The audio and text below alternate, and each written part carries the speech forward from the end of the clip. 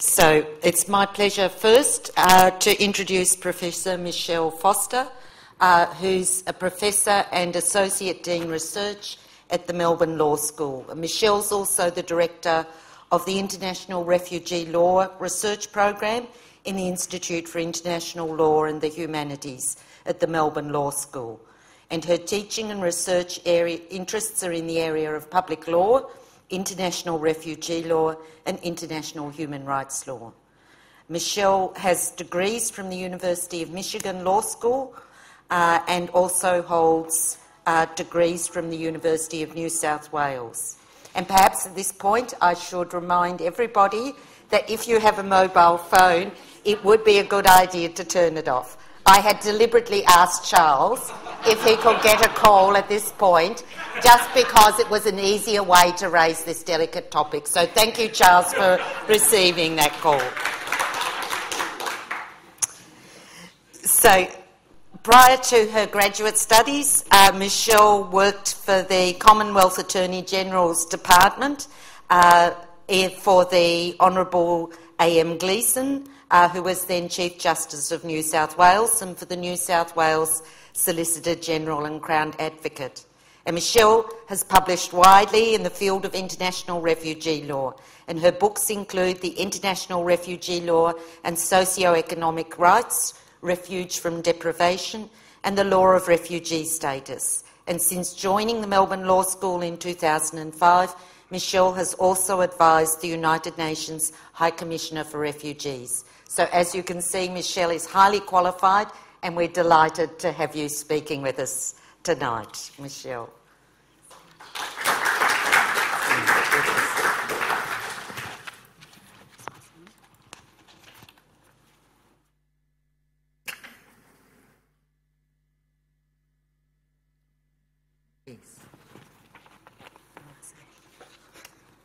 Excuse us while we sort out those technical issues.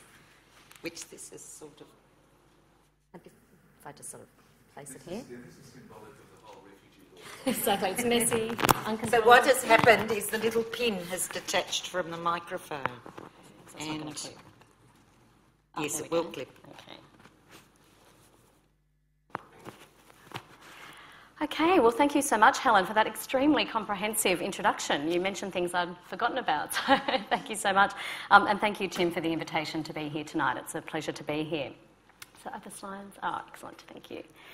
So in recent Australian government rhetoric, much attention has been placed on the need for a regional framework and a regional approach to what is recognised to be a regional, if not, of course, global problem.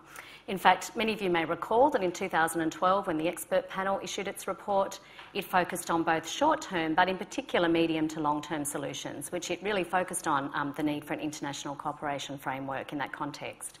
So in my brief remarks today, I would like to take us on a journey to interrogate how well the Australian legal system is equipped to implement a responsibility sharing regime that is compliant with international law. And of course, compliance with international law is going to be my focus.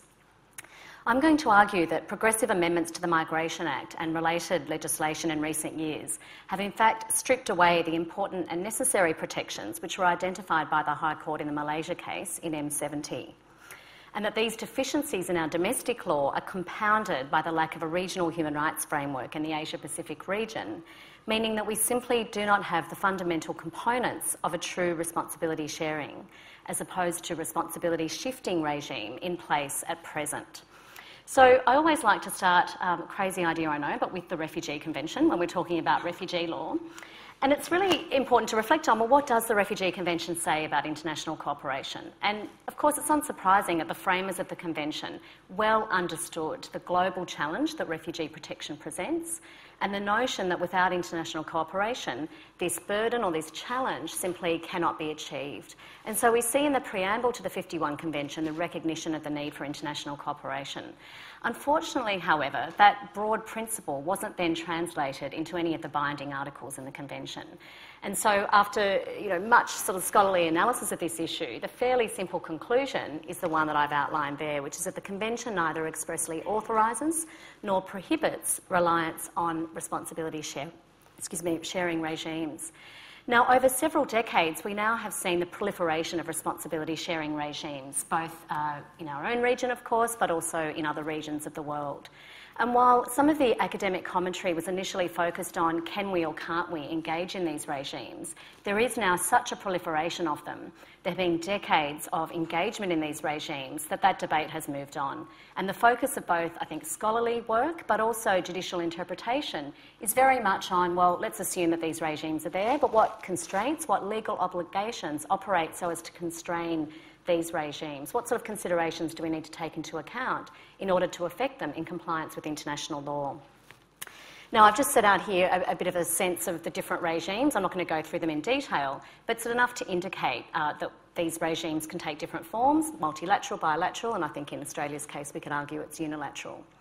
But the other point I want to mention is that because these regimes have been in place, particularly in the context of Europe, where we've had the Dublin regulation in place for decades, we're now in a position where we can recognise or discern a number of important principles that have emerged from a raft of jurisprudence that has arisen in relation to the legality of these regimes. And we can see here that what we can discern from all of these different cases, and I've basically here just encapsulated what those key points are these very specific constraints on how do we assess whether or not a particular responsibility sharing regime is compliant with international law. Well, here's the way we march through it. We look at whether or not these different principles are complied with. And it's not just jurisprudence that has emerged from Europe and from Canada, for example, but in fact, I've already mentioned the Malaysia case, the M70 decision, and I really want to emphasise how important that decision is, because some of you who know a bit about this might be thinking, oh, but we've moved on from there because the Parliament's changed the legislation. But actually it remains a really important decision because it's one of the few examples across the globe where we have a superior court that had the opportunity to reflect on the extent to which the Refugee Convention itself constrains responsibility sharing regimes. And I'll say a bit more about that in a moment. So really, a lot of these principles are not just discerned from global jurisprudence, but also from the Malaysia case. So just running through them quickly. The first is that, and it's a fairly logical one, if we're going to share responsibility with another state, we want to share responsibility with a state that has the same legal obligations. And again, that was crucial to the Malaysia case. The problem with that Malaysia solution, of course, was that Malaysia had no legal obligations in respect of asylum seekers or refugees. A second really important point is that we must ensure respect for the cardinal principle of non-refoulement, the idea that we can never send a refugee to a place of persecution. And that's absolutely understood. No state would ever query or quibble with that as a fundamental basis of protection.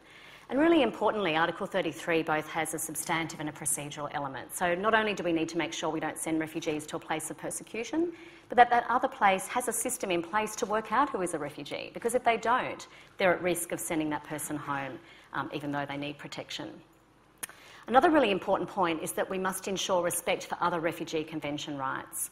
And this is a sort of a particular respect in which the Malaysia case, the M70 decision, has contributed enormously to the understanding of what constraints operate at international law. As I said earlier, most of the other cases from the European Court of Human Rights, from the Canadian Federal Court, are really looking at international human rights law more generally.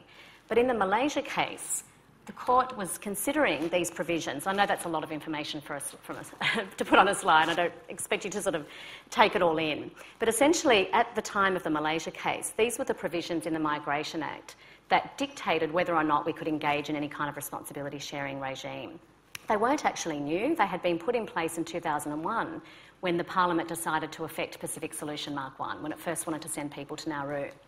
But they weren't actually tested until 2011 when the High Court had the opportunity to consider them in the Malaysia case. Now, what's really important about this is that the Solicitor General for the Commonwealth argued very vigorously before the High Court that that word protection is confined to non-refoulement. In other words, we can send people anywhere as long as they're not going to be persecuted there.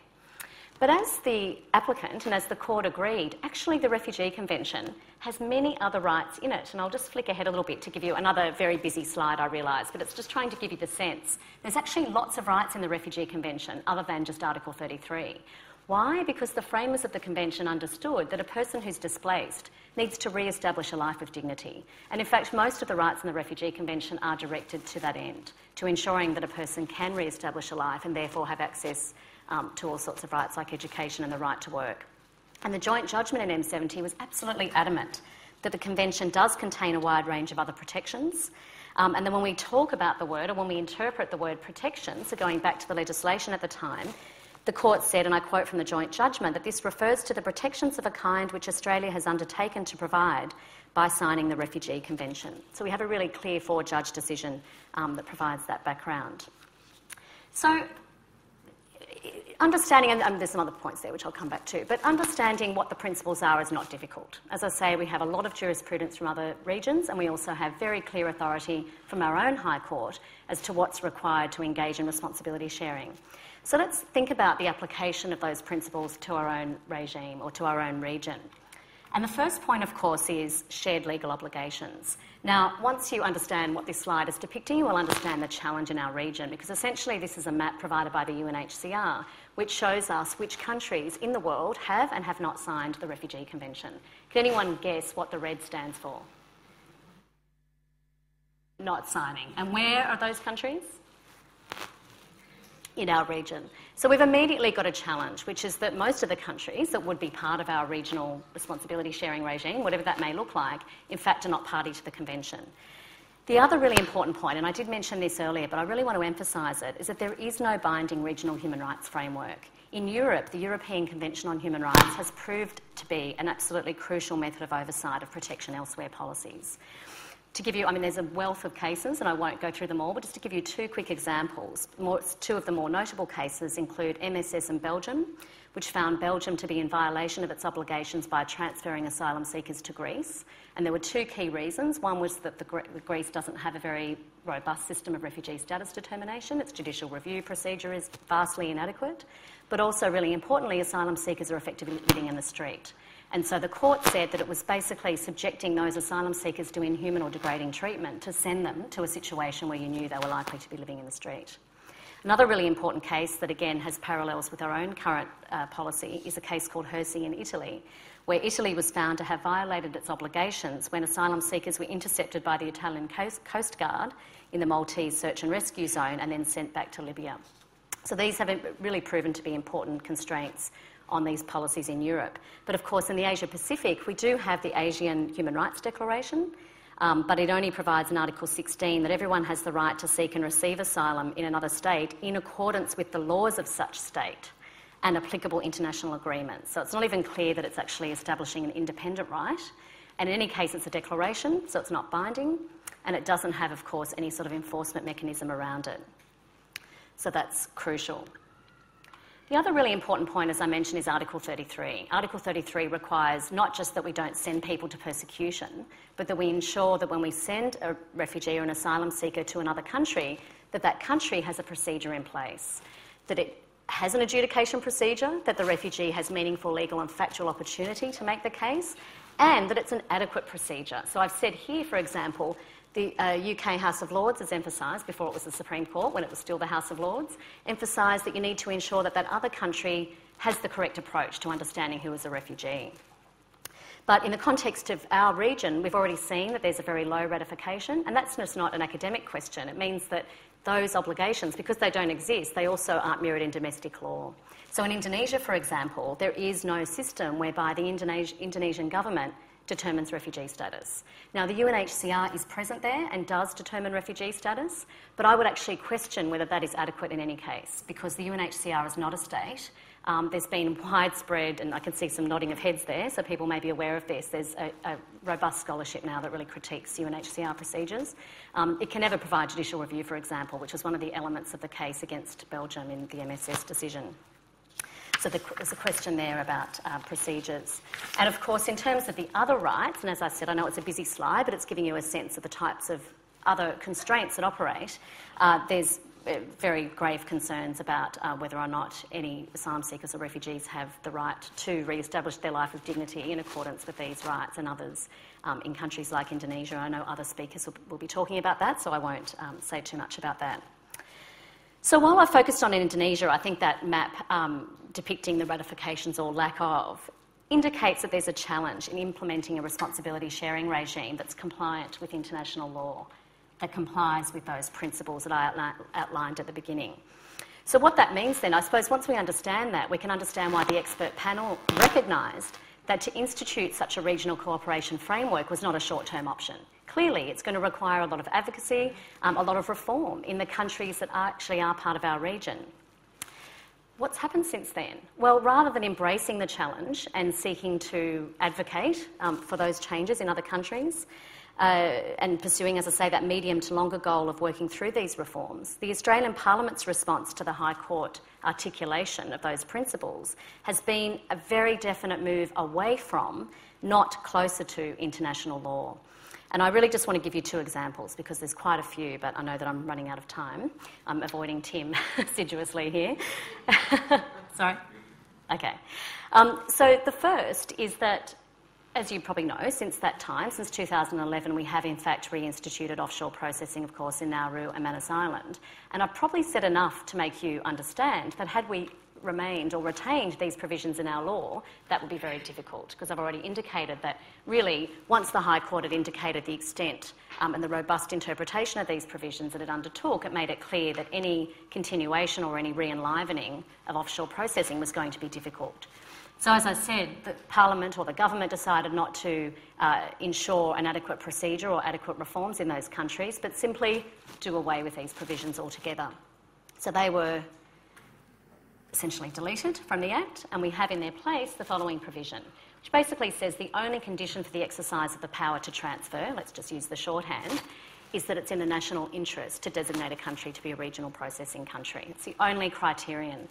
Now that, of course, advocates don't take these things lightly, and of course all laying down, and there's been many challenges, even since the Malaysia case, including the decision S156.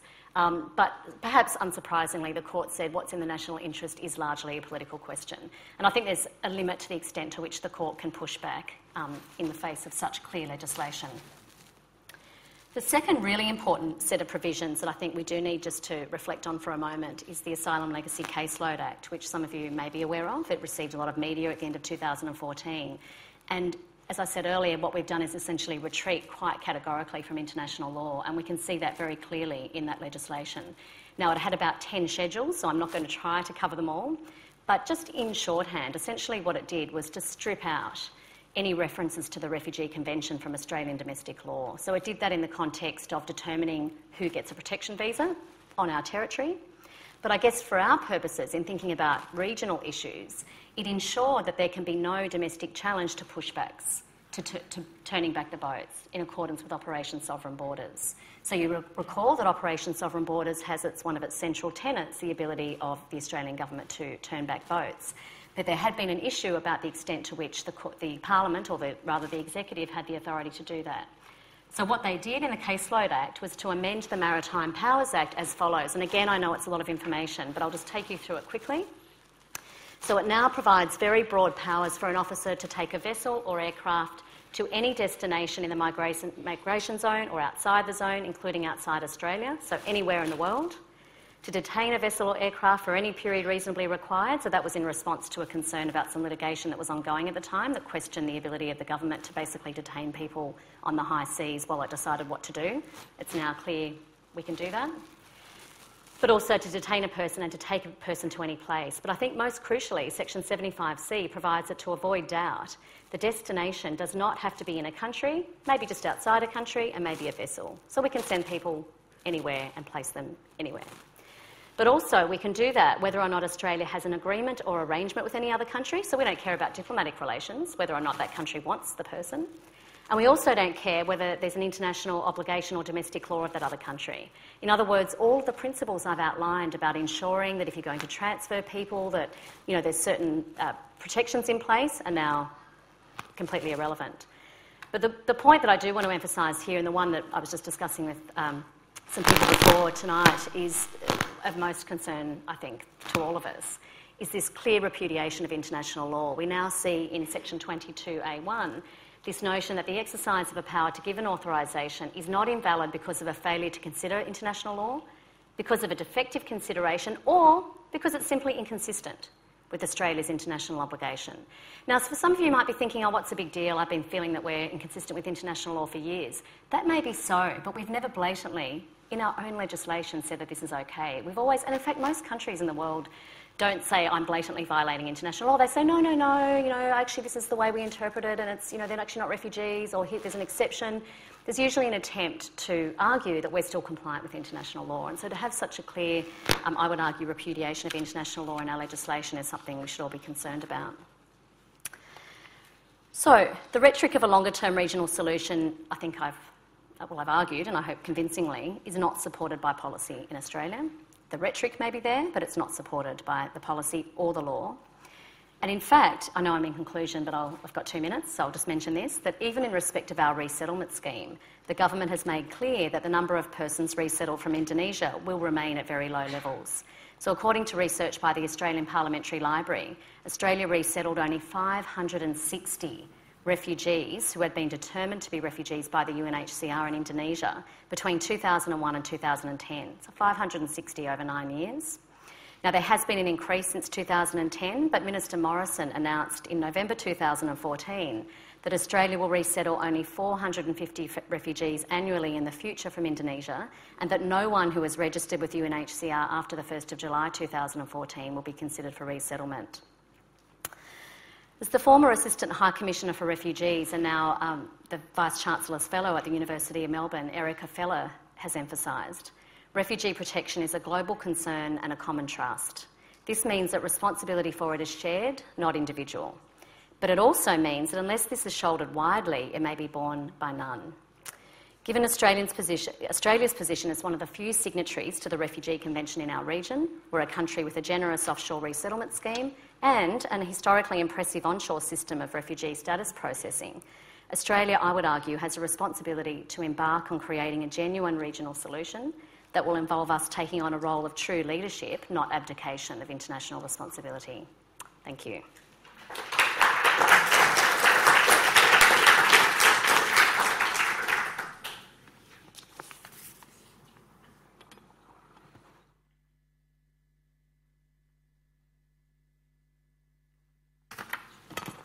So thank you very much, Michelle. It was very useful to start the evening with a detailed account of the legislation before we move into the case studies. And our next, we'll welcome David Mann on arrival, and he's having a little breather, and Professor Susan Kneebone will be speaking next. Susan's a professorial fellow and associate of the Asian Law Centre at the Melbourne Law School, and her recent research, funded by ARC grants, focuses on forced marriage and migration in Southeast and East Asia. She's the author of many articles, including The Bali Process and the Global Refugee Policy in the Asia-Pacific region, which she published in the Journal of Refugee Studies. Susan has also written Refugee Protection and the Role of Law Conflicting Identities, Transnational Crime and Human Rights Responses to Human Trafficking in the Greater Mekong Sub-region. And Susan tonight will be speaking on Indonesia's conflicted response to the refugees, asylum seekers, Australia's pernicious influence. So please make Susan welcome.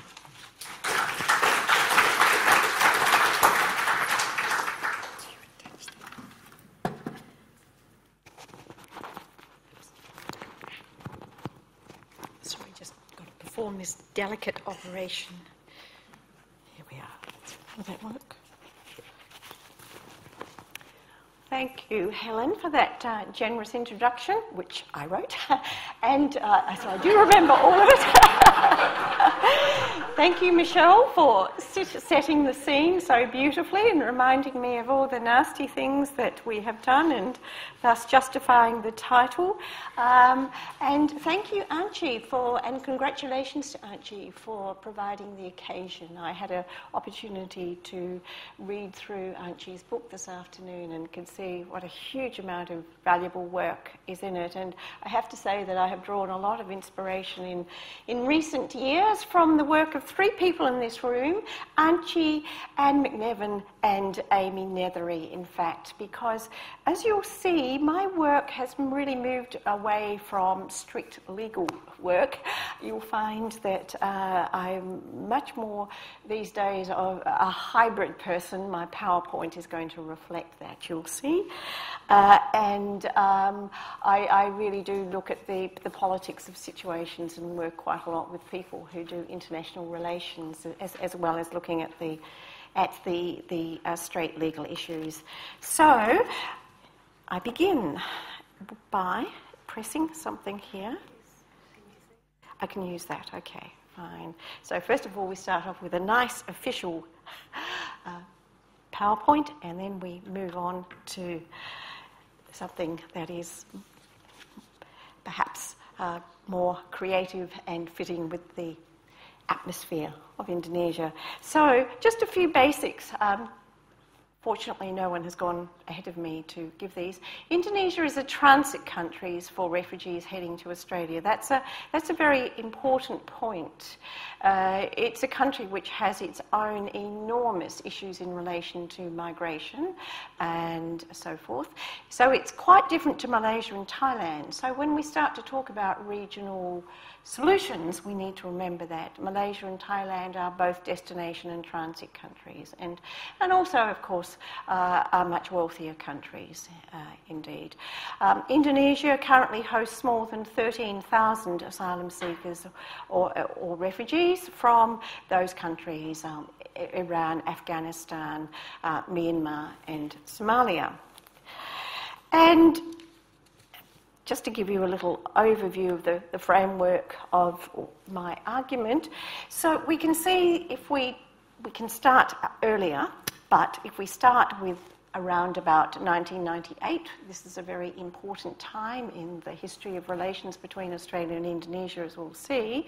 We see that from 1998 onwards, the Indonesian constitution and laws recognise asylum seekers. There's some interesting nuances in that, but basically there is a recognition of the idea of refugees. Indonesia, of course, had also had experience with refugees during the Comprehensive Plan of Action in the 1970s, and even before that, in 1956, it had actually joined the African Asian Legal Consultative Organisation, which was an outcome of the Bandung Agreement, which was to do with non-alignment with the West, which I think is actually a really interesting moment in time. And as I learnt from Nick, I should also mention Nick as another recent inspiration for my work. There was also a circular in 1956 that I didn't know about. So that was, I think, the first indication that Indonesia knew about refugee law. Well, in 2000, just to jump on, there was a regional cooperation model, sometimes referred to as a regional cooperation arrangement. I actually got a copy of this many years ago in 2001 from the gentleman who was sitting here next to Michelle, David Mann. David, I don't know whether you remember giving me an actual copy of that. It was actually, one of those black and white ones. And so this is later formalised through the Bali process, which I've studied in very close detail. And so the story of what happens after this is a shift in Indonesian policy from tolerance to detention, which is really a direct outcome of Australian assistance and direction, including new laws. And a lot of it's done under the Bali process, of course. And so just to remind those of you who were perhaps not born at the same time as I was, or there was this incident in 2001 known as the Tampa episode, and this is one of my favourite cartoons. Here we have John Howard with Kofi Annan at the window, and we have John Howard with 435 refugees, 450 Afghans on a boat, and then we have all the rest of the world's problems behind us, including, of course, Indonesia's huge problems at that time. And, of course, here is an image of that ever so famous incident, the Tampa incident. So my focus is really looking at the Indonesia-Australia relationship and trying to understand what the effect is of Australian policies on on development of protection norms in Indonesia, on the idea of the Indonesian state, and on the idea of the rule of law. And we can really consider these from 4 perspectives. I'm not going to go into all of these in great detail or necessarily in this order, but I'll touch on all of them at some point in this presentation. We can consider this from the point of view of the effect on Indonesian national law. We can consider it in terms of Indonesia's international obligations, and we'll see that Indonesia has in fact signed up to treaties. It does have the basic international obligations there.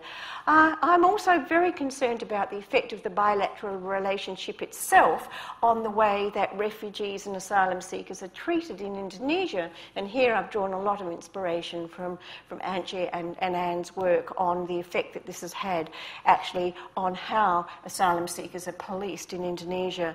And I'm also very concerned about Indonesia in the region, its role in the region. And a lot of this draws on observations I've made over the years in doing my work on human trafficking, interviewing people about labour migration, teaching Indonesian students, and also attending a conference a few years ago on human trafficking in Indonesia. So I think we get a very black and white picture of what Indonesia is doing if we only look at refugee law and don't also put it into this context.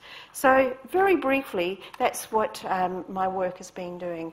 And in particular, I'm very interested in this bilateral arrangement and the effect that it has on, or the way it operates in terms of the division of responsibility between UNHCR and IOM. And I think, this is, again, something where we see the Australian government has had a huge role in terms of funding each of these organisations. So basically under the regional cooperation model, UNHCR has a role to conduct refugee status determination and to work to make decisions about resettlement. UNHCR describes its work on its website as to create community empowerment and self-reliance. And I think it's really important to understand that refugees within Indonesia rely on UNHCR as a kind of quasi-state organisation, even if it's not. So these are all very important ideas in terms of shaping what is happening in Indonesia and the way that people think about Indonesia's obligations. The regional cooperation model also defines the role of IOM, and then it was further redefined in 2007 with another project which has led to 13 immigration detention centres which are managed by IOM and funded by Australia, which receives quite a lot more funding than UNHCR, which basically receives only 6% of its budget, so they tell us. So which framing of the issue prevails in Indonesia? Maybe this is not a hard question for you to answer, but actually it's a little bit more complex than you might think. So the picture that I'm setting up is that we do have this conflicted response, whereas we do have on the books in Indonesia, indeed, a human rights protection recognition.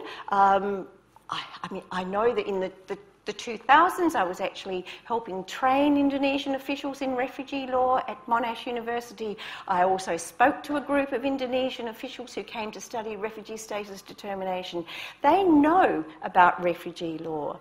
And yet, when we see what has happened with Indonesia's laws, we find that despite the fact that we have provisions in Indonesia's laws which recognise the rights of asylum seekers and also recognise the role of UNHCR, it is the deterrent control side of this equation which outweighs the human rights protection idea. So although Indonesia had a law, a 1992 immigration law, which was a perfectly normal sort of immigration control piece because it talked about sovereignty and also talked about the rule of law. A new law was made in 2011, which was, we believe, it's been very hard to find information, whereas there's a lot of openness about some aspects of Australia-Indonesia cooperation. It's very hard to find information on this aspect, but we believe that Australia was very instrumental in helping the drafting of that. And as in Australia, there is no specific visa for refugees, and so studies of how asylum seekers actually get to Indonesia show that they, in fact, can only enter illegally, and of course they have to run the gamut of society, of border officials, of policemen, of other people, and hope that nobody dobs them in order to live in Indonesia and come under UNHCR's protection.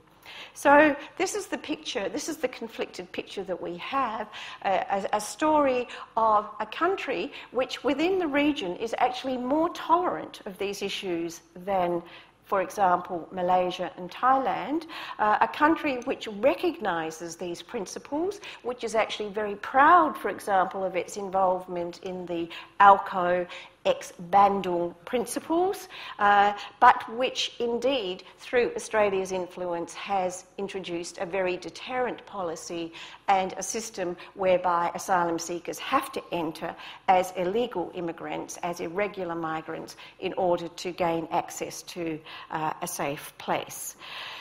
So, the effect of Australia's laws, in other words,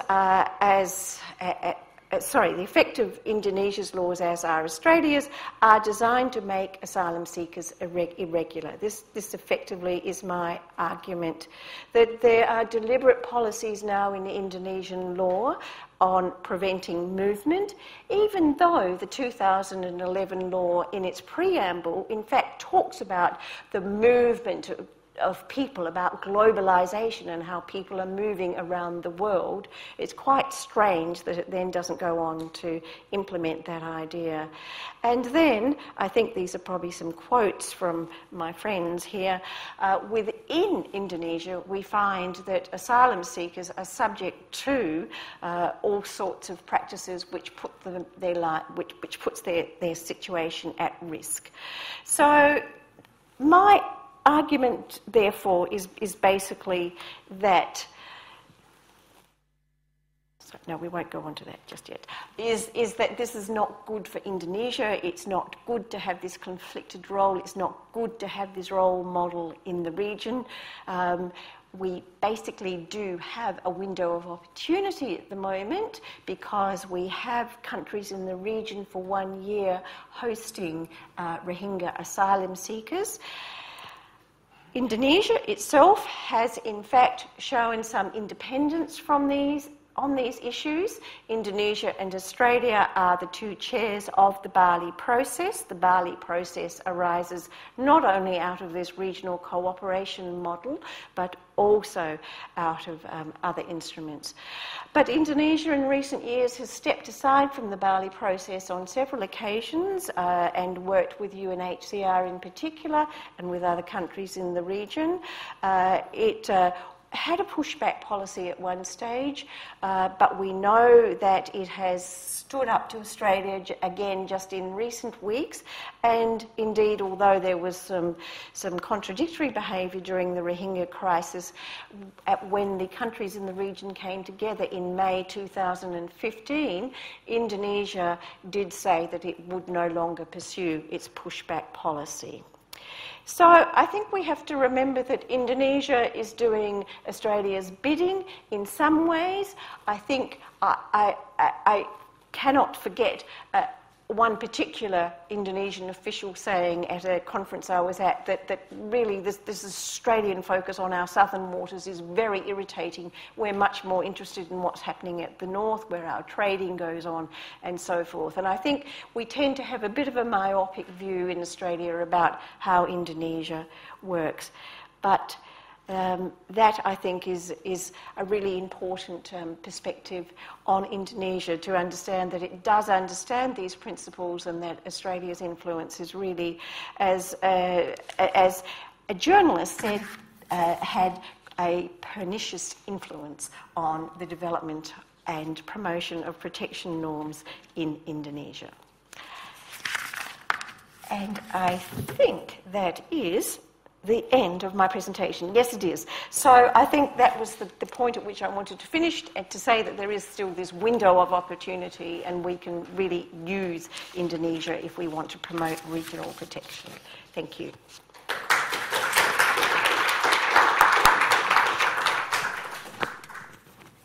Thank you very much, Susan. And we're gradually moving into Indonesia, but we're going to pause and focus more on Australia and the region as a whole. It's my pleasure now to introduce Mr. David Mann. So David is a human rights lawyer and migration agent, and he's the Executive Director of Refugee Legal. David's worked in various capacities assisting refugees and asylum seekers over 20 years. David sat on the board of the Refugee Council of Australia for 7 years, and he currently sits on a number of other non-government boards, including the Victorian Foundation for the Survivors of Torture Ethics Committee. He's been appointed to the UN High Commission for Refugees Advisory Board of Eminent Persons. And David has been the recipient of numerous prestigious awards, including the Law Institute of Victoria Paul Baker Prize for Administrative and Human Rights Law, the Law Institute President's Award, and he was shortlisted for the Australian Human Rights Commission Human Rights Medal in 2011. David headed refugee legal teams in the recent successful High Court challenges in the cases regarding the government's offshore processing regime in Australia, the Malaysia solution case, the case regarding security assessment and indefinite detention of a refugee, the case regarding indefinite detention of a refugee on security grounds, a challenge by a 15-year-old unaccompanied refugee in relation to the government's attempt to bar permanent protection through a visa cap, and also a challenge to a government regulation designed to bar boat arrivals from permanent protection. So from that we can see how lucky we are to have David speaking with us tonight, and I hope you will all welcome him. Thank you.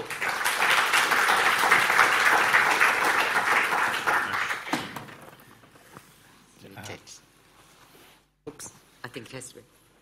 There. Yes. Good. Well, thank you very much. I think they sent the long version there of the bio, but thanks very much. And thanks for the other presentations so far. I'm very honoured to be invited to this forum on what I think is a really important launch. I mean, it's a really important issue and a very important book that we're launching tonight. It's an issue of great importance, the issue of asylum seekers in the Australia-Indonesia relationship. And I wanted to really start, in terms of the importance, by referring to an event about a year ago in our region. And or really a series of events, but it started in early May with the discovery of 30 mass graves in southern Thailand, and bodies in those graves believed to be asylum seekers or refugees, Rohingya refugees who had fled from Myanmar. The next event in May, as you may remember, involved Rohingya people seeking asylum being pushed back by Malaysia, by Thailand and by Indonesia into the sea, into the Andaman Sea. And it resulted in 8,000 people being stranded in the Andaman Sea, emaciated and desperate, without food and water, and bound to die without being rescued. There were the serial denials and finger-pointing and refusal to accept responsibility by the states in question. And there was At the same time, something somewhat unusual, I think, in this context, and that was a very strong response by the international community to do something, to render rescue. And what actually happened as a result of that was that there was a trilateral meeting between Malaysia, Indonesia and Thailand, and it resulted in Malaysia and Thailand, Malaysia and Indonesia, not Thailand, saying that they would stop towing boats back into the sea and take in the asylum seekers as long as they could be resettled within a year. Australia's then Prime Minister Tony Abbott said that the crisis was primarily a Southeast Asian issue, and in response to the question of whether Australia would come to the party in terms of assisting with resettlement of refugees in this context, he infamously said, "Nope, nope, nope." That was the response of our country. Nope, nope, nope. Indonesia said in response that Australia was obliged to take some responsibility for Rohingya refugees, to which Australia extraordinarily said, actually here Burma is the culprit, it's an issue for Burma. That is, in other words, that the persecutor was responsible for the issue and needed to, I assume, take responsibility for it. It's hard to know what to make of those comments, but I think it's very important as a backdrop to the issue at stake here. At the time, I was actually asked by The Guardian to be on a panel of experts on how to solve the impossible question of how to solve the crisis.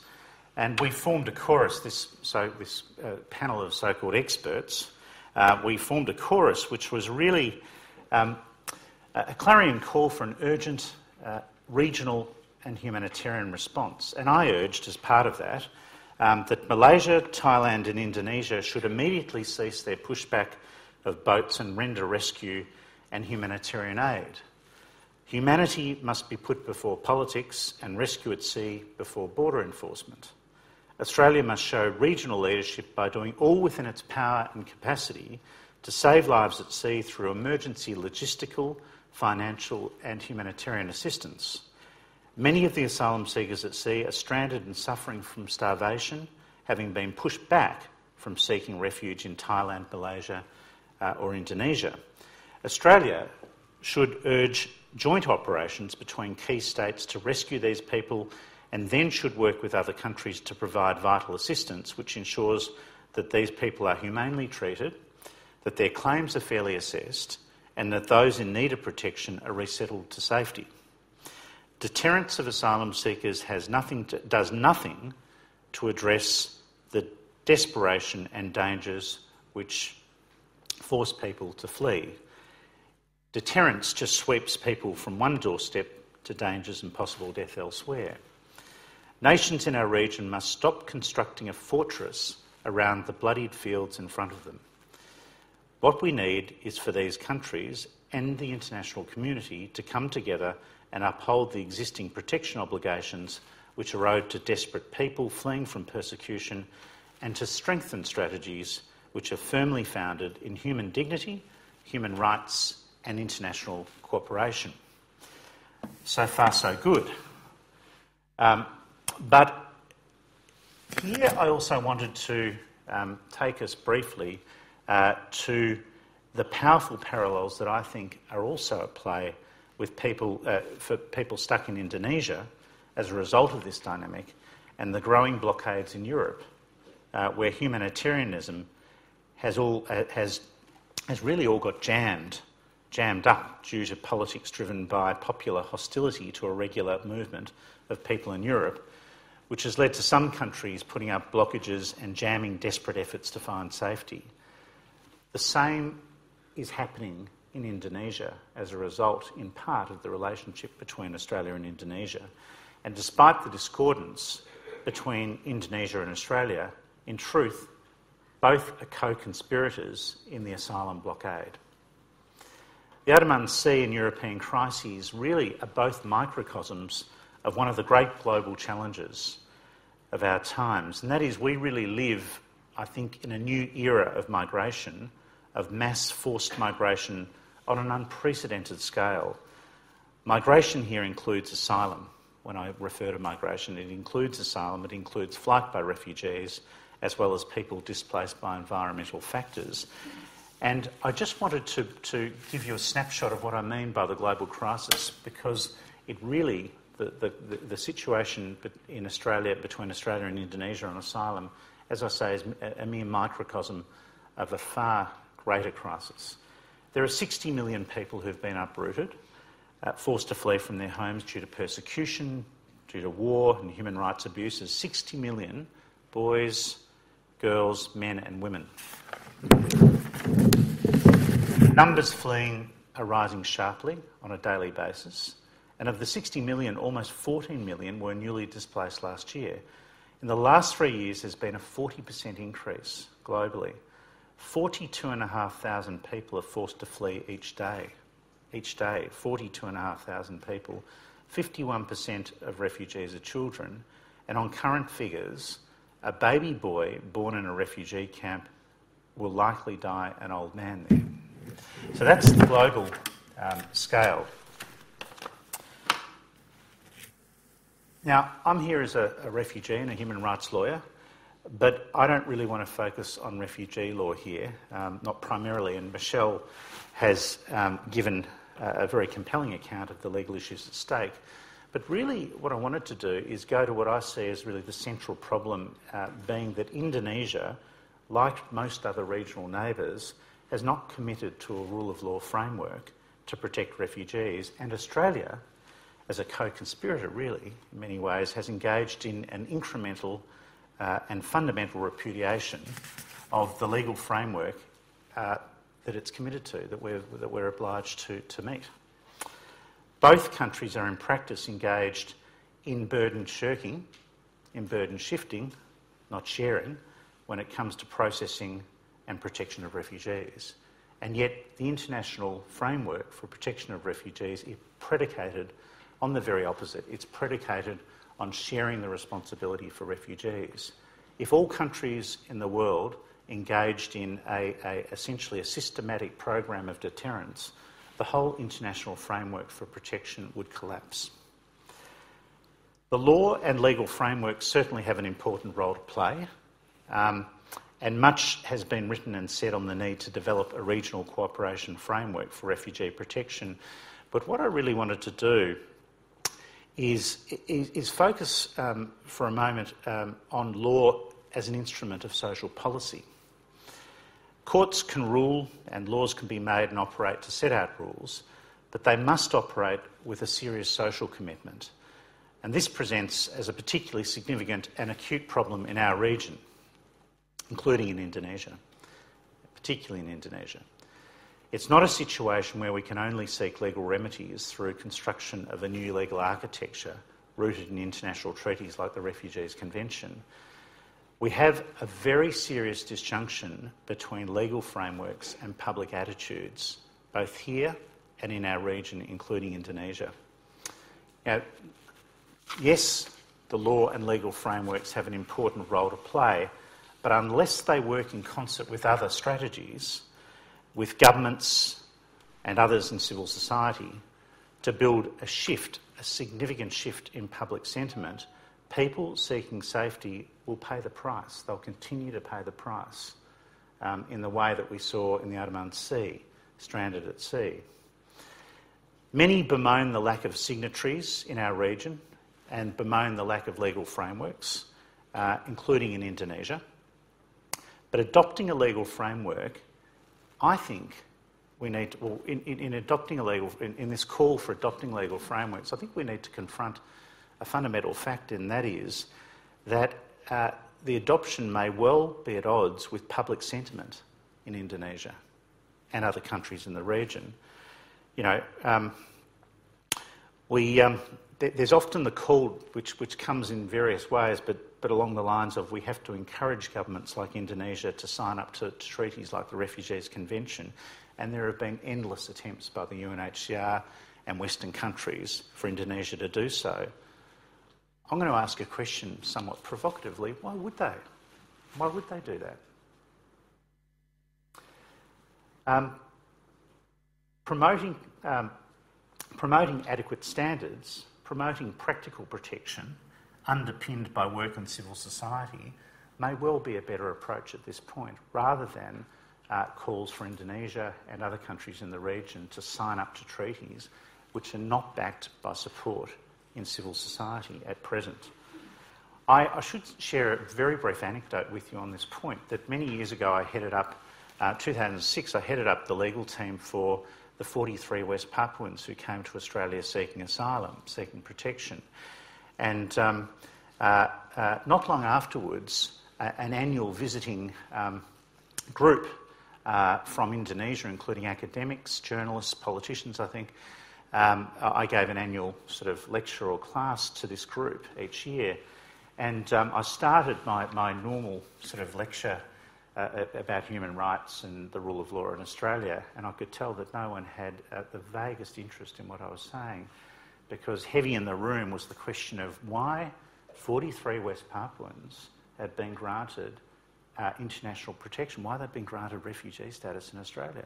And we engaged in the next 2 hours in a fascinating discussion. And one of the things that I found most important and interesting was that a lot of the questions revolved around the political dimensions of human rights and the rule of law, and questions around what were considered to be highly politicised considerations which had been brought to bear on the decisions. Whether or not that's correct or not, I'm not making any comment on, but what the discussion, I think, threw up sharply was quite different views about human rights and the rule of law, which can be brought to bear in the relationship between the two countries, and differences which must be taken seriously by both countries, and which I don't think are.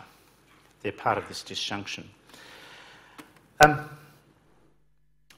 I also say here that sometimes there are times where issues become so complex, the challenge is so great, that we need to work not with solutions, but with better approaches, or just approaches, and I think this is one of them, the question about asylum in our region and the relationship with Australia and Indonesia.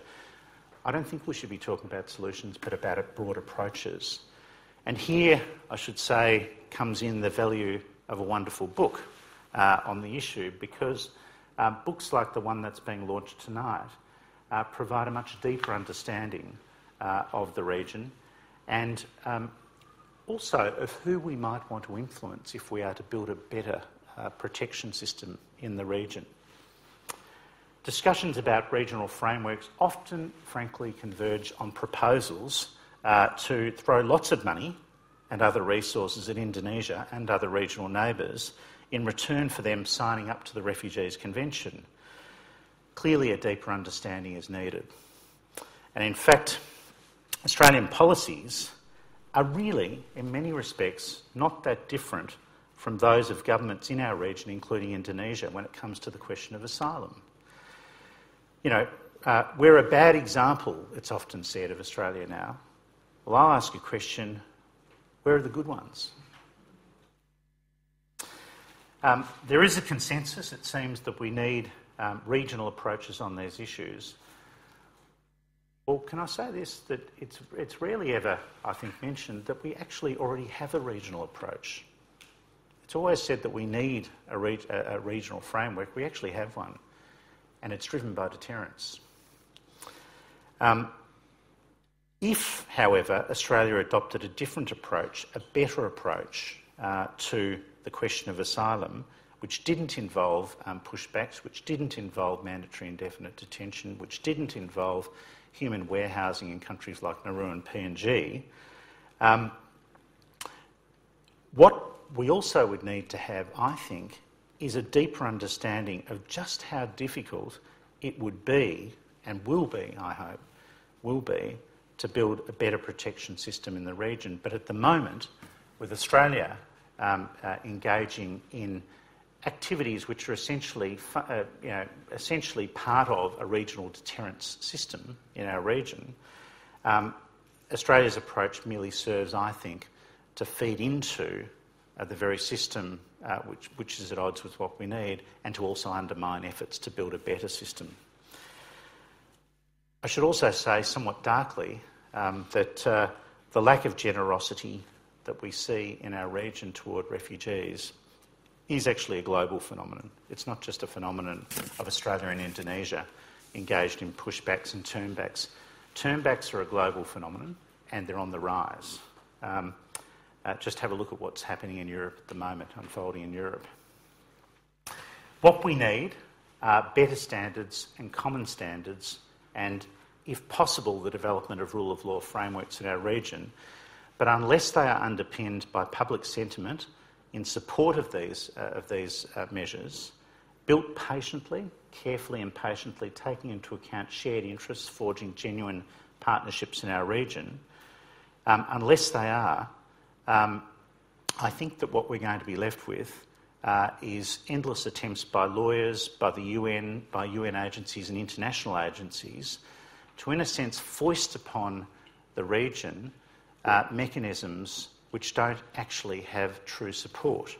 And in fact, I actually think that the best approach would be for those groups of lawyers and, and the UN agencies and international agencies really ultimately not to consider themselves at the vanguard of change, but just as part of it, building a better system within civil societies.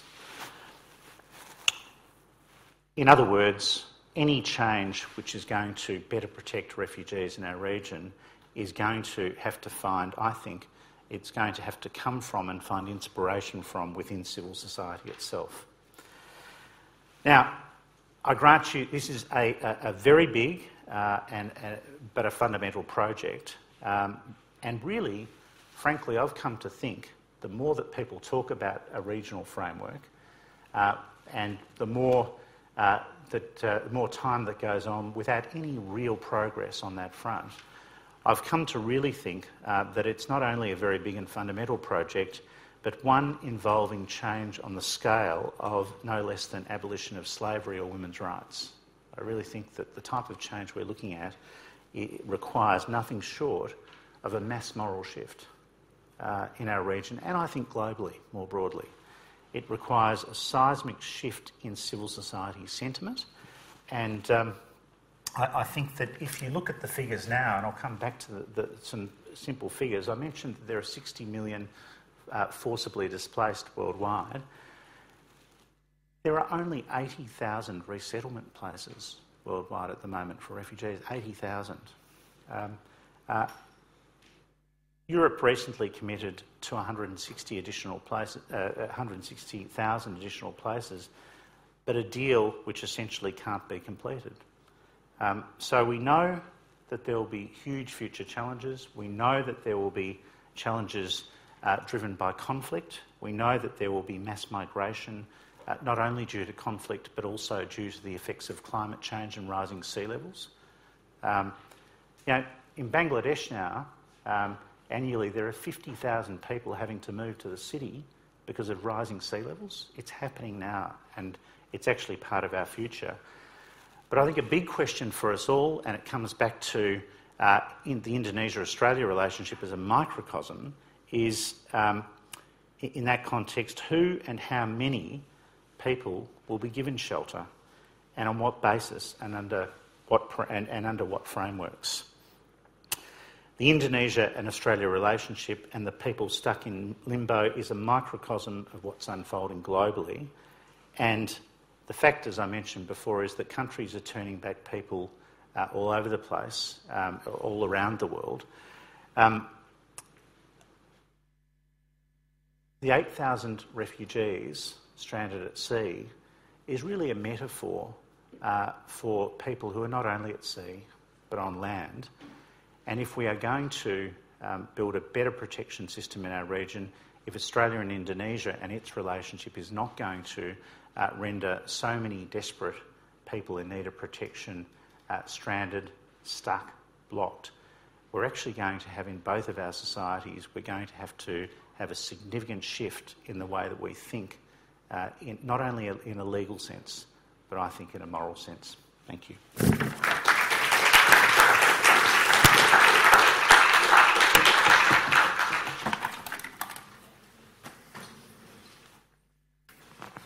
Thank you very much, David, for placing the issue in a very broad context and in a very nuanced one so that we can see the entire region.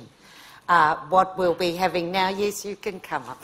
What we'll be having now, and you can be putting that on and I'll just chat with my loud voice. Antje will now be talking about a specific case study in Indonesia, and she'll be talking on displaced, exploited and almost forgotten Rohingya refugees and life in a refugee camp in Indonesia. So Antje is a senior fellow at Monash University, and from 2012 to 2015 she was a Mackenzie postdoctoral fellow here at Melbourne Law School, so is no stranger to us. Antje's research interests include transit migration, diaspora politics, as well as border and mobility studies. Antje studied Southeast Asian Studies and Anthropology at Humboldt University in Berlin and obtained a PhD from the Australian National University for a thesis about long-distance politics of the Achenese diaspora.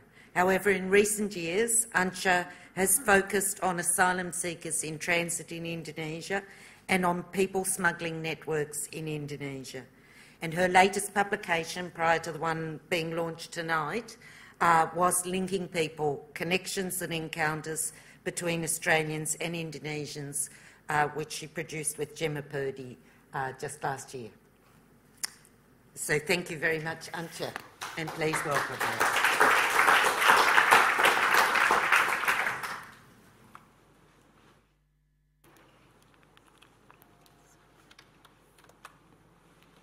Not moving. Anyway, thank you everybody for coming, and thanks for staying. In my talk, I want to address the destiny of the Rohingya and what happened to them during their temporary stay in Aceh in Indonesia. And the reason for doing this is that the Indonesian government treated these Rohingya quite differently compared to other asylum seekers and refugees there. Most of you might still remember, and David has brought up the topic about the Rohingya earlier, of how they were stranded at sea and how Achenese fishermen went out to rescue hundreds of dehydrated and emaciated people drifting in boats off the coast of Aceh. And the point here is to show you lots of pictures, so I hope we really get this PowerPoint to work.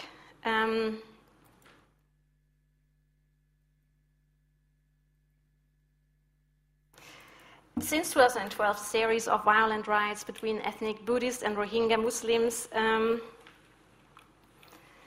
has escalated the conflict in Rakhine State. Over 100,000 Rohingya have been displaced inside Myanmar, and tens of thousands have fled to neighboring Bangladesh. But Bangladesh denies them rights as well. Since about 2014, approximately 94,000 refugees and migrants have departed by sea from Bangladesh and Myanmar due to a systematic persecution. Many of the Rohingyas were driven into the arms of people smugglers hoping to reach Malaysia, either by land or by sea. So after the discovery of mass graves, as David mentioned before, in the remote jungles along the Thai-Malaysian border, the police started to crack down on smuggling networks, and the smugglers abandoned their Rohingya clients in the boats drifting on the Andaman Sea. Fearing that more people would come after these clampdowns, the naval authorities in Indonesia, Thailand, and Malaysia decided to prevent those boats from disembarking. And in several instances, they gave people on board food and water and fuel, but pushed them back into the sea. So this deadly ping-pong left hundreds of Rohingya stuck at sea for more than a week. And finally, due to international pressure, Malaysia, Indonesia, and Thailand reached a joint agreement.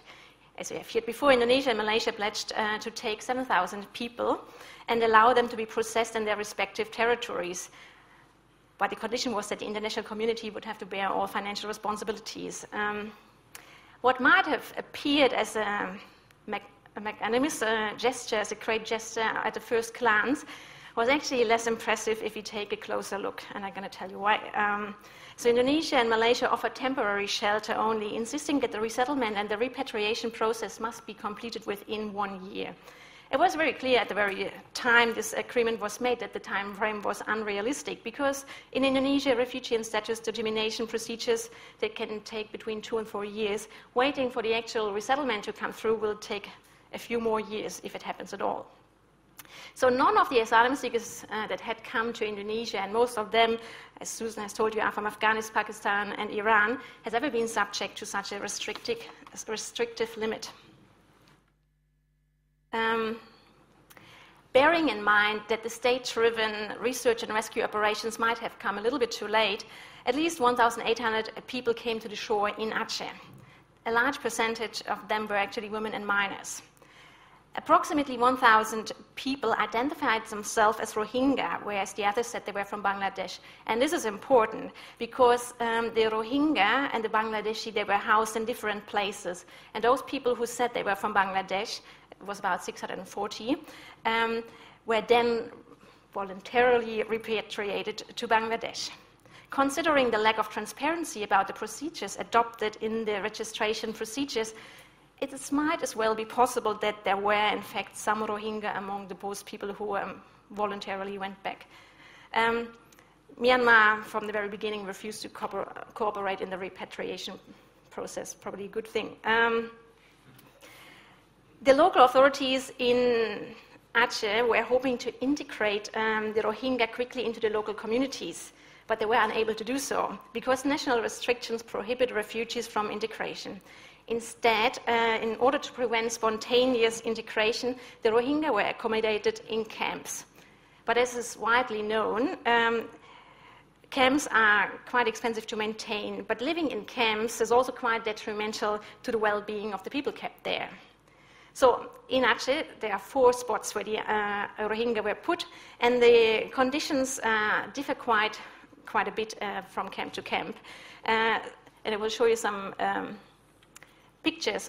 In some of the camps, the Rohingya live in tents. In other camps, they live in barracks. Sometimes families are allowed to live together, while on other sides, men and women are separated. Amnesty International has said that the camps fail to meet even basic needs of the Rohingya. Sanitation is poor. The tents provide only little protection from bad weather. And you can see what these tents look like.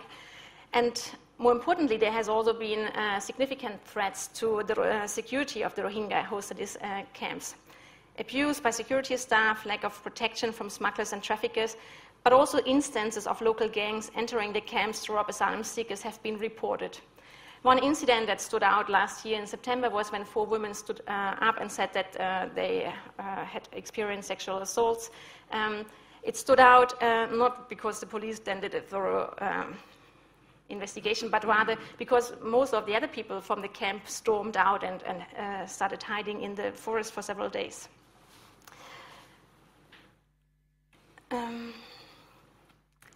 There are, however, important differences in the way that the Rohingya have been treated compared to other asylum seekers, the thing that I wanted to focus on tonight. So, on the one hand, as asylum seekers and refugees, they do not have the right to work, they don't have access to education, and there's no chance for them to ever become an Indonesian citizen or to integrate into society. However, as a persecuted Southeast Asian Muslim minority, the Rohingya have seen unprecedented acts of solidarity from Indonesian individuals and organizations. So after they had arrived, food and clothes were sent to these camps, particularly during Muslim holidays, sometimes much more than what was needed.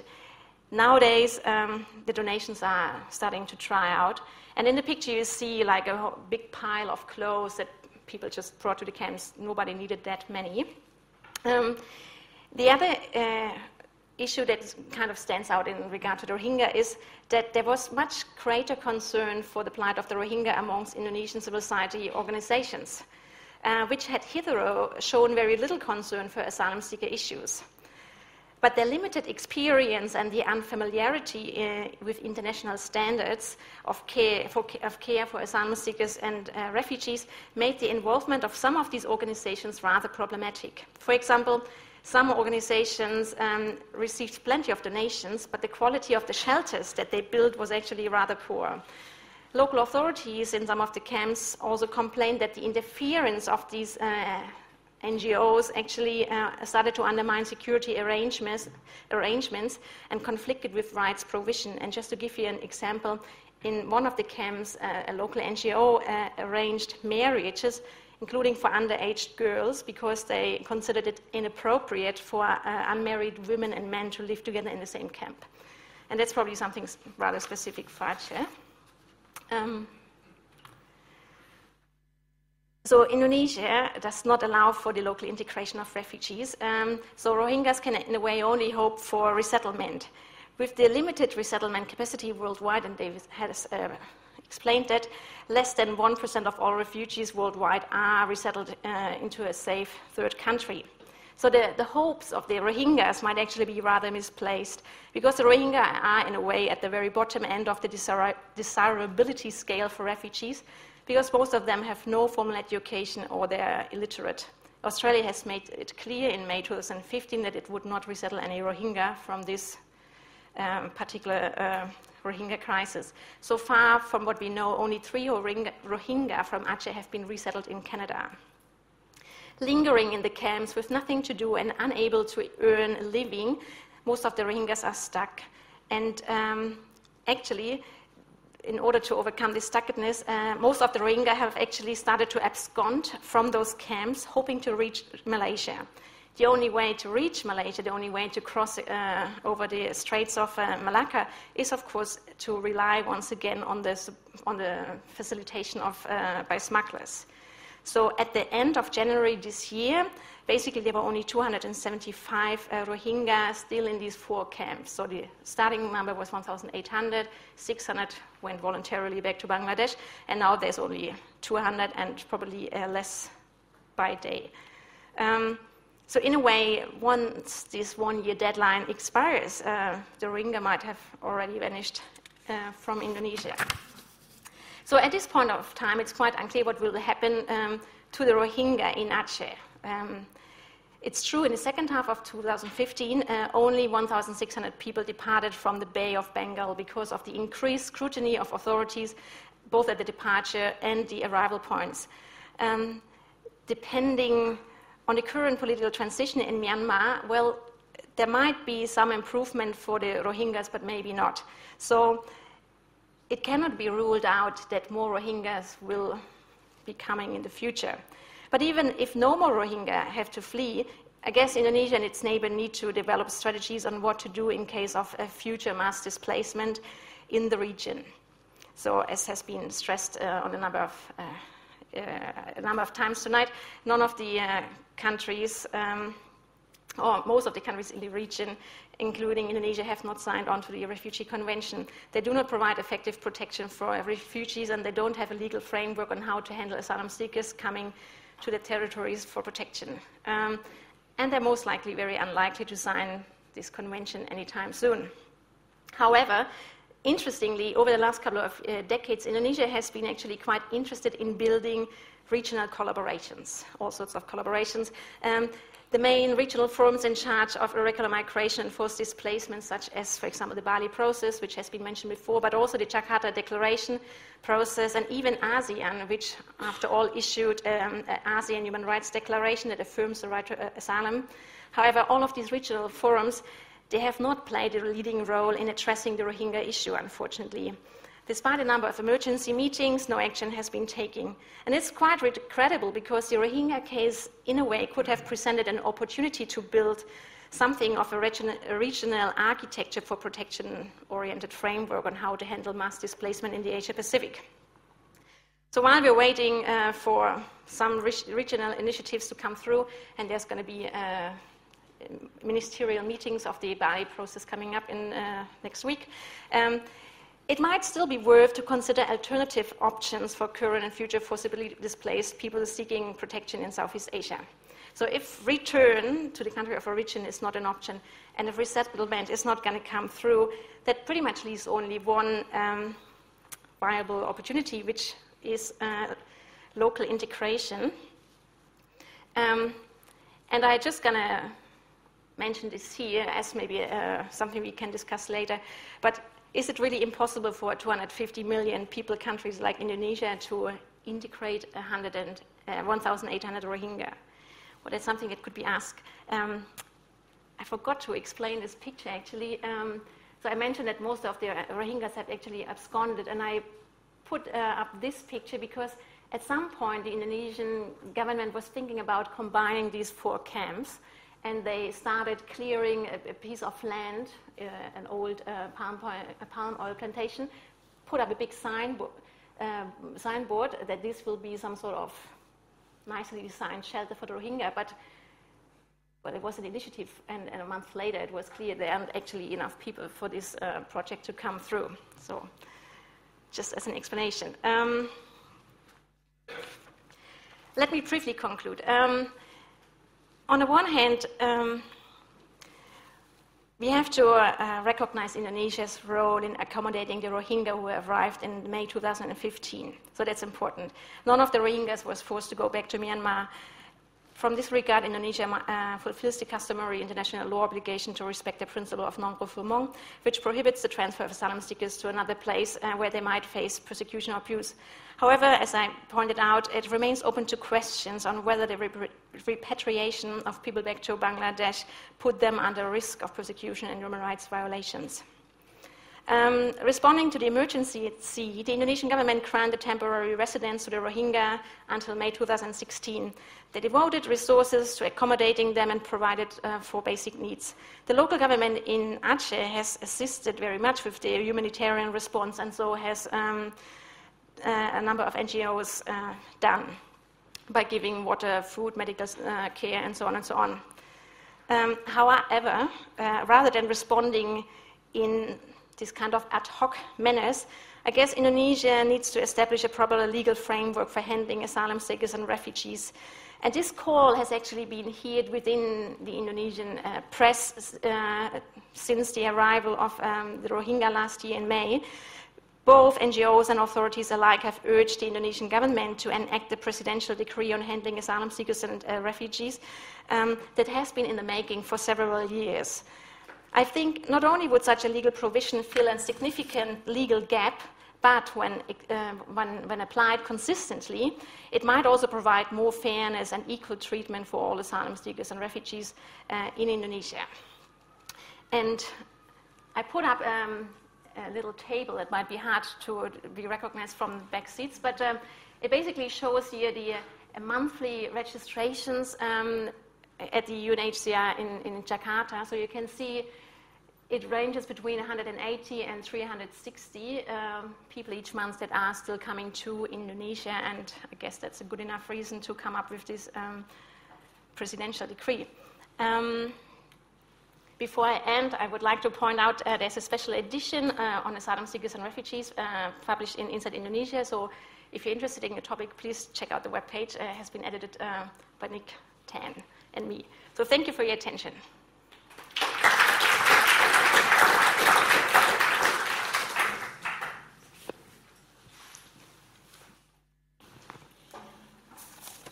Thank you very much, Ante. And we now have